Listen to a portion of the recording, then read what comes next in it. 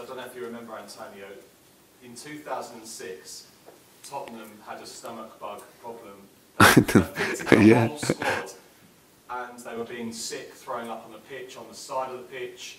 The players were so sick, but the match still went ahead. They lost to West Ham 2-1. Arsenal then won to finish fourth. Everyone's just so worried, Antonio. No, but I don't want to know the story, and it's not good. It's not a lucky story, and I'm not interested to know to go deep in this story. You understand? No, and I think that